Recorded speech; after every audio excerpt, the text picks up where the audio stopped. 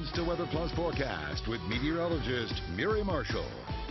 Thanks, Dylan. It looks like we will not be left out of the impacts of that Arctic blast. Right now, it feels great, though. 56 in Parkton, 62 in Timonium. Already it's 56 in Ellicott City and 59 degrees in Columbia. For today, expect the high temperatures in the 60s, mostly sunny and cool with the winds coming in out of the southeast up to 8 miles per hour. Very pleasant start to our day. So 61 by 2 o'clock, 62 by 4 p.m., and 57 degrees by 6 o'clock this evening as the sun sets and those temperatures begin to cool just a bit.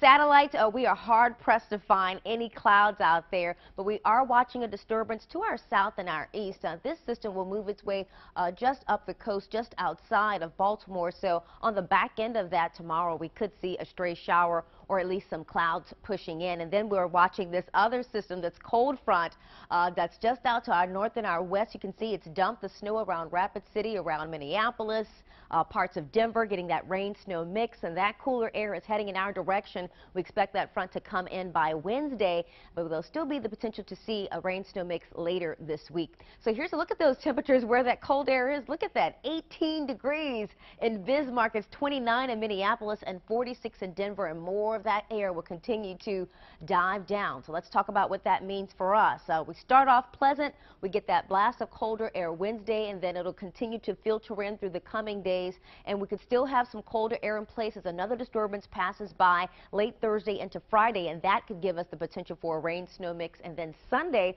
we'll have another potential for that. I'll pause the clock here tomorrow at about, looks like noon tomorrow, a different situation. We have a few more clouds. You see that system just offshore could back in some raindrops in our direction. And if that one doesn't get us, we'll have another chance. Look at this system out to the west of us. That's the cold front that's going to come in, slated to give some rain to Columbus and then move in our direction where it breaks apart just a bit, but we could still see some sprinkles out of that system as it finally makes its way through. Now, Thursday during the daytime, it will be dull. We'll continue to see the cold air pour in, but later Thursday night into Friday morning is when we'll have the chance to potentially see some of those flurries mix in with the raindrops, or to get our first few flakes around here. So here's another system brewing up off the coast by Thursday into Friday, and we can see Friday early that morning we could get a few flurries before this system completely moves out. So something to keep in mind. Still enough time for things to change, but we'll keep it in mind that we could see some flurries by the end of the week. Exciting, right? 42 degrees tonight,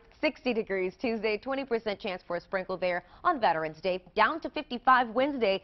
That's the start of that cold air pushing in. 44 Thursday, 20% chance for rain snow, high of 40 Friday with another 20% chance for rain snow.